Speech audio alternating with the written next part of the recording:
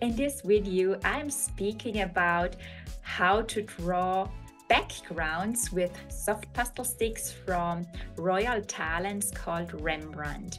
I really love the Rembrandt soft pastel sticks.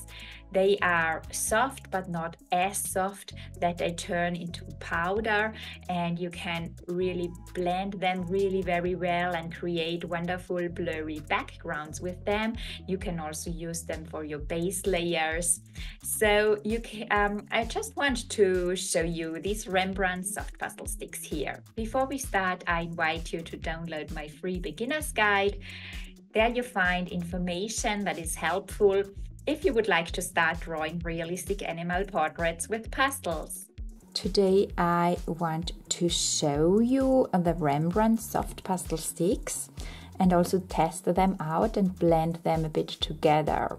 I really love them to use for backgrounds, for blurry backgrounds in my animal portraits, and also for creating underpaintings, for example, if I would like to have more brilliant colors in the animal portrait, or use the black for very deep dark blacks.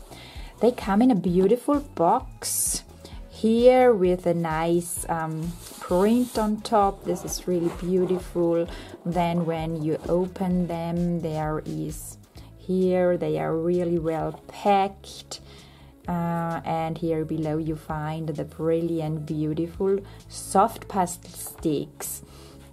I have here a set of portrait pastel sticks, so portrait colors. I have here 30 pastel sticks, Rembrandt soft pastel sticks, and this portrait set is beautiful. I've chosen that because we have here lots of browns, so ochre colors, greens, amber, and so on, burnt sienna in there, also the black and the white, a bit of cream, some yellows, orange, red, and all the colors for colorful backgrounds, a pink, a violet, a blue, so all kinds of colors here in the upper row, and here the beautiful browns and ochres, ambers, these nature colors we need in animal portraits.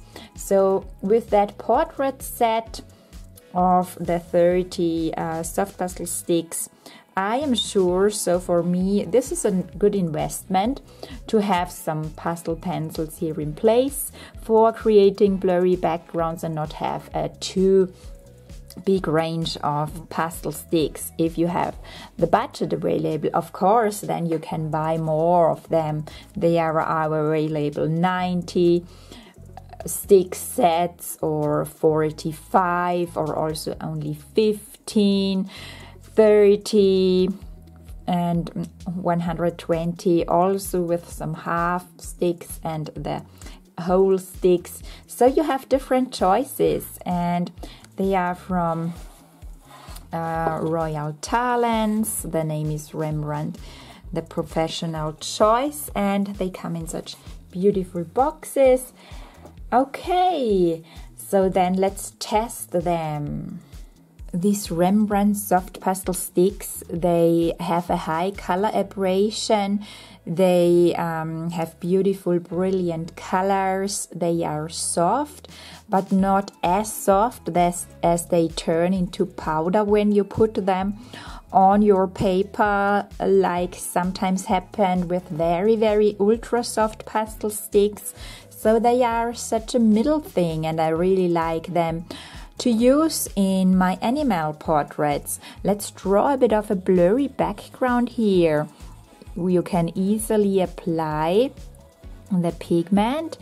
They are really soft. You have a lot of pigment on your paper, you see here, and you can then take a cotton swab or so for blending, that you blend it here and apply the pigment here on the paper. Or you also can use your finger and just apply it here Then let's also take a bit of such an orange brown. This is gold ochre, and apply this here. And let's take a burnt sienna color and apply that here. So this is really nice. You can apply them easily. They have a really high color abrasion, and you can then start mixing them together. Let's take a brown here and apply that, and take a bit of a lighter brown. This is gold ochre. Let's apply a bit of gold ochre. I'm working here on the pastel matte paper from Clairefontaine, and then you can here so mix the edges, mix the transitions, blend them together. You can take such cotton swabs and blend them together and create blurry backgrounds. Go over here and blend them together. If you need more pigment, you can then always go in and add another layer here with a lighter cream color. The more pigment you have on your paper here for blurry backgrounds, the easier it is then to blend the colors together. Also, when you add a bit white and then blend it together. If you need more pigment, maybe then go over once more. Here we have a lot of loose pastel pigment that we can then blend together with the surrounded areas and create here a nice transition between the browns and create now so a beautiful blurry background. You can also use them for an underpainting in your animal portraits when you plot in a bit of the pigment and then blend it really well. So when you use it for an underpainting in your animal portraits, I would recommend to blend the base layer really very well with a paper stamp and remove a bit of the pastel pigment, that you don't oversaturate your paper. And then you can also draw then some lines on top of it and draw fur. So they are working also really very well for creating your lifelike realistic animal portraits, and use them as an underpainting if you would like to. So to protect your pencils, that you don't use a lot of your pencils, and also work a bit with the soft pastel sticks. So the only thing that you easily have oversaturated your paper, and maybe when you blend over it, that the lines start to smear and smudge easier.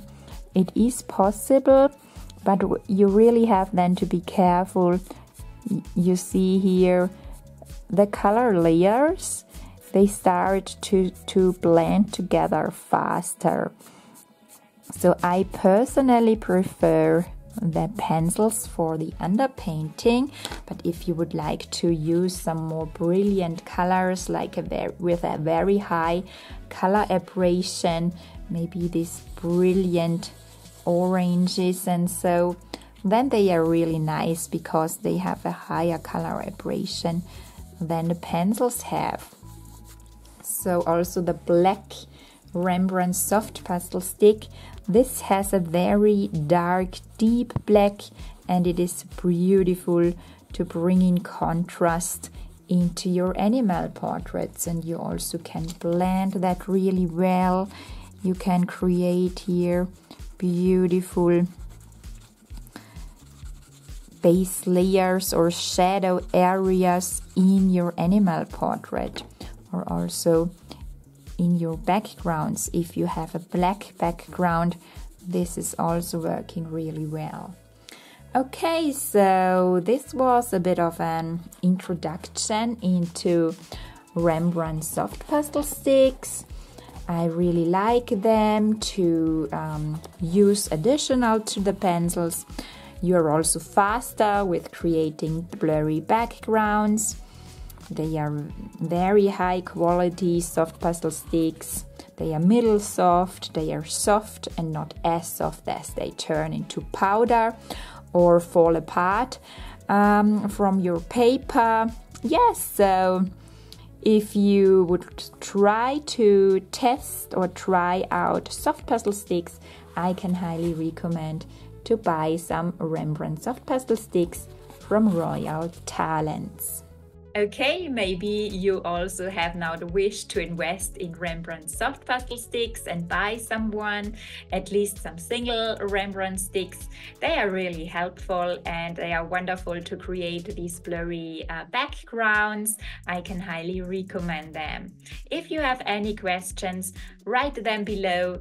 I'm happy to answer. I also encourage you to download my free beginner's guide. There are also a lot of information and answers inside, and also hit the subscribe button if you like my channel, and then I hope I see you in the next video. Have a great time. Bye bye.